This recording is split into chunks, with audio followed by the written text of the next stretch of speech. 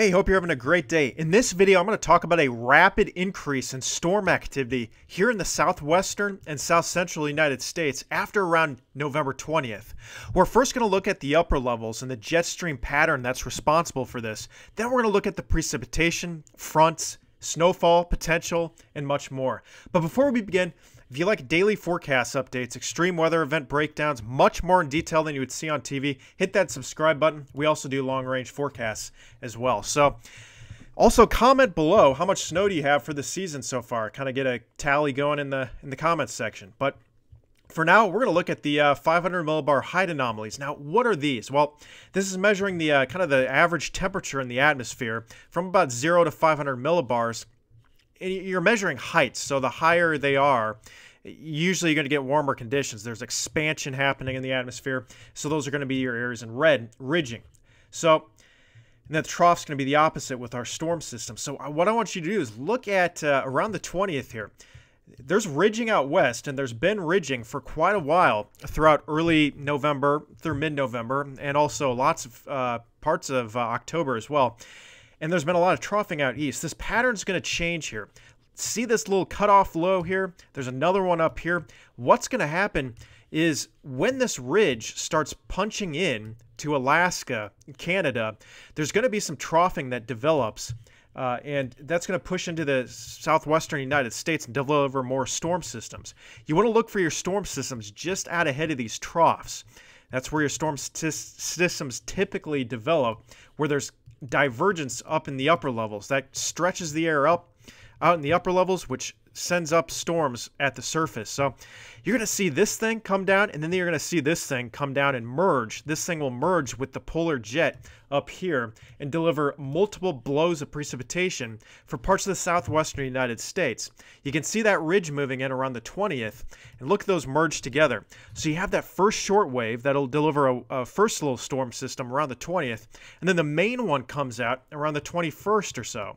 And that sweeps into the central United States after about the 22nd. Then we got more coming. So there's still a little bit of ridging up here, kind of zonal look. And then there's going to be more troughing around the 24th. Then you got another one around the 25th, 26th, and then another one around the 27th. So the activity is definitely going to increase. Each of those waves could deliver a storm system for the southwestern and central United States. Now, it's not always a guarantee. There's also moisture and tons of other things involved, which we'll look at next. So definitely the pattern is there. Now, I decided to make this video because everyone always talks about the East Coast, the central U.S., so I decided to give some people in the southwestern and south central United States some love here. And we're going to do the precipitation next. We're going to zoom into parts of the U.S. here. And then what I'm going to do is actually I'm going to zoom into the southwestern United States. Then what we'll do is we'll zoom into the south central United States. So we'll look at this region first. As we head towards, let's go around the 20th here.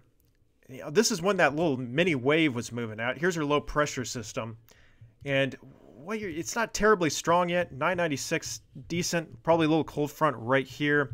Warm front maybe up there. There's your precipitation out in Arizona. And much needed for this area. Even some precipitation in California, probably with this system. This is going to be your best bet for a while here for precipitation in the southwestern United States, because it could be a drier winter. As we head towards the 20th and the 21st, when that main trough comes through, you can see this is around...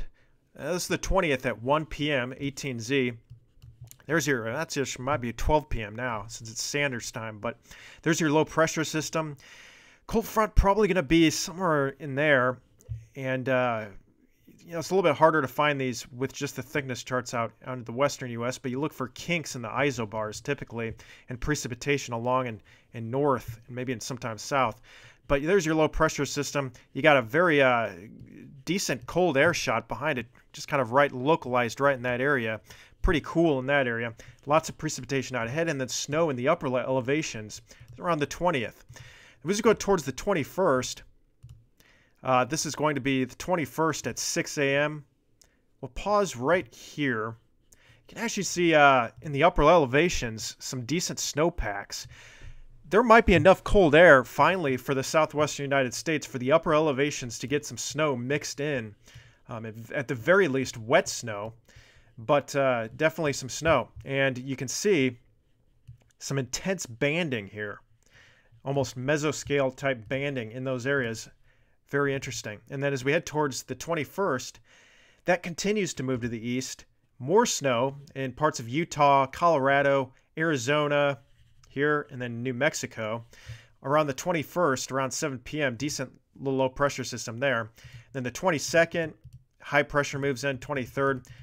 And then another wave as we head towards later in the month with another trough moving in. Plenty of snow in Utah, Arizona, even Nevada and California in the upper elevations. And it's going to cool down quite a bit in California. There's that 540 line, your average temperature being near freezing. Now, that's probably not going to occur in the lower elevations, but definitely a big cool down as we head towards late month. This is getting kind of far out there. It's going to change quite a bit. But look at that. Another batch of snow coming into the southwestern United States. And then another one as we head towards the 30th. So again, right now we're just looking at the general pattern. The pattern supports more waves. So I'm not going to get too much into detail. We can do that with later forecasts. We're just kind of looking at the pattern for now. So let's go out to the 20th here. There's that first wave that moves through with that little cutoff low. But the main wave is going to come back through when that main trough comes through around the 21st and 22nd. You can see as we head towards the 21st, 22nd, decent little front here. There's going to be some precipitation way out ahead of it. Southerly flow. You can see those ISO bars right there. They're kind of moving. They're pointing south to north there, so you get winds kind of along that, probably southerly, across just a little bit with the Coriolis force, but moisture out of the Gulf. When this moves to the east, this will organize even more. But you got some snow in northern New Mexico there. As you head towards the 22nd, things are going to get a little bit more intense. You can see more precipitation along that front, kind of stationary for a while until about the 22nd. Later in the day, you can see this is much more of a cold front look with your low pressure system here. Going to be your thickness gradient here, so you can see those goes from 570 to all the way out to that 540. So that's your gradient, your baroclinic zone, and pretty high pressure up there. So you got high pressure there, low pressure there, nice temperature gradient in between that follows along those isobars. So a decent little system here in Texas around the 22nd, around 7 p.m. 23rd at 0Z, so that's about the 22nd at 6 p.m. But, decent little system here. Rain out ahead of it and along and north of that warm front. And even some snow in Oklahoma and Kansas. Again, that's pretty far out. I'm not going to get too into detail with that, but at least the indication. This is a pretty powerful trough that's moving through.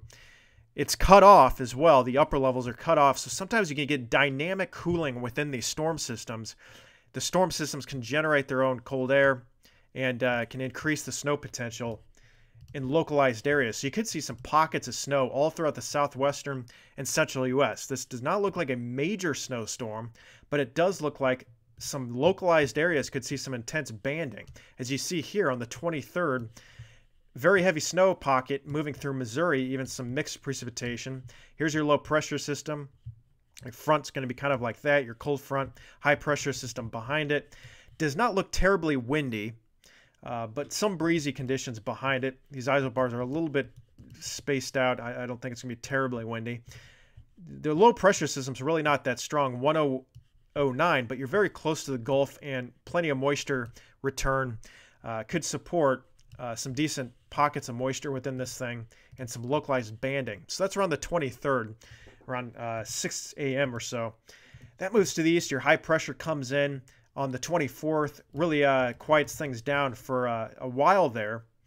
But then you get that wave towards the end of the month. This is Tuesday, the 26th. Another one moves through. As you head towards the 27th, there's a big one. This is around Thanksgiving, the day before Thanksgiving. And you can see a very powerful cold front out ahead of this thing with good precipitation. We're not surprised to be seeing thunderstorms out with that type of look. That moves to the east. And then another plume of moisture comes up and attacks the southern United States around the 30th or so. The southeastern United States will see plenty of precipitation as well throughout the end of the month. So really the southern U.S. and central U.S. kind of in for it right now. Let's look at the severe weather real quick, and then we'll look at the precipitation amounts and snowfall. I'm just kind of curious. This does look like a pretty powerful front. So this is the 27th. This is 312. It's pretty far out there. We're just going to do this for fun. Again, the main pattern was the main takeaway from this video, that the increase in storm activity looks likely for the southern and southeastern United States with this pattern.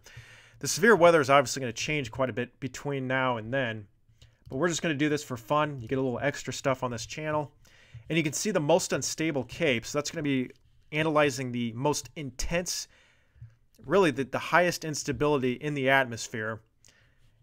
And it's really it's about 1,000 plus within this area, 2,000 plus. So you could get some isolated severe weather in there. We'll look at the surface base, see if there's a little bit of cape in there. So look at the upper levels real quick. So you got the instability, definitely have the upper levels, tons of shear that could kick into that region. And then we'll look at the moisture, which I'm pretty sure is going to be good enough. Yep, yeah, definitely 60, 70 dews. So this will be a day we'll watch. Again, it's really far out. It's going to change quite a bit. But you can see that powerful cold front and that very sharp temperature. And this would be a moisture gradient with those dew points. And you can see plenty of moisture coming out. So I definitely, late month, I would look at Arkansas, Louisiana, parts of Texas. Maybe not quite in that area. It's going to change quite a bit. But the southern U.S., there could be a slight potential for some severe weather. I'd even say moderate with this type of pattern, especially early on when you have that early to kind of the middle part of this pattern, when you have enough moisture coming out. Eventually, when the pattern really evolves and changes, I think you'll get cold fronts that hit the Gulf and kind of scour out the moisture. But after that first initial wave, there's going to be an increase in moisture in this area. That first initial wave will drag up a little bit moisture. Then the more powerful one will come in and drag up even more. That could set the stage for some isolated severe weather. So let's look at the precipitation and then the snowfall real quick here. And then so we'll look at the precipitation, total accumulated QPF. We will fast forward this kind of throughout the events here. So look at that, southwestern United States, really nothing through the 20th. Then that little cutoff low comes through, delivers a few inches in Arizona, goes all the way up to the central U.S. Then that other wave moves through. Here's another one, and then another one, all the way up to the 30th here. We'll stop on the 30th and look at the totals here. As you can see, look at that, 2 to 3 inches in some areas in Arizona here. You got Utah coming in at 1 to 2 inches in some areas. Parts of California, Northern California seeing 3 to 5 inches or so. The northwestern United States seeing several inches as well. And then parts of Texas and Oklahoma, Louisiana, Arkansas, 2 to 4 inches within the next couple of weeks. Lots of more precipitation coming for the southern United States and southeastern United States as well, especially early on here. There's going to be a big uptick in that area as well. So like I said, this video is really focusing on around the 20th and after. Definitely some more precipitation in the southeastern United States before then. But let's look at the winter weather here, and let's look at the snowfall just for fun here. This is obviously going to change. Don't worry about the amounts, just look at the signal. So obviously this area has been pretty quiet as of late, but now there's definitely signal that you're going to get some snowfall, and it's been pretty consistent. I mean, I've been paying attention to these runs for a while now. This area wouldn't worry about too much. That's going to change quite a bit right here. That's going to move north and south and weaken and strengthen several times before we get to the storm system. So I would, even though you get snow there, there's way too much inconsistency within this particular area. The most consistent area is going to be in your New Mexico, Colorado, Utah, and Arizona range, as we have several waves move through, particularly in the upper elevations where we are much more guaranteed cold air with less pressure up in the upper atmosphere. Farther up in the troposphere, you're going to get lower pressures, and because of that, you're going to get colder temperatures and a much better chance for snow. The question is, will we get enough cold air where we can get storms to track across the central U.S. and bring enough cold air down? That's still in question, and I'm definitely not, that's going to change, almost guaranteed. So That is what we're looking at for snow. Really nothing for the southeastern United States with those waves. Those waves that are moving through earlier before the 20th are going to be pretty slow moving, but mostly rain. So it's going to be pretty warm out there with that rain. And other than that, really not a whole lot of snow over the next couple of weeks. Maybe some in the Midwest and far northeastern United States we're going to have to watch here. But again, the main area is going to kind of be in the Rockies, southern Rockies, out into the southwestern United States, and really up in the upper elevations. So if there's an extreme storm, you're talking like 2 feet plus, I'll definitely make a video, or a foot plus, I'll definitely make more video updates for that area. Again, the skis, the people who ski, they're used to this, amounts in that range. Nothing, astronomical, but definitely a much needed increase. So with that said, if you like videos like this, hit that subscribe button, comment below how much snow you've got. We did release more daily update forecast videos like this, going much more in depth than you see on TV.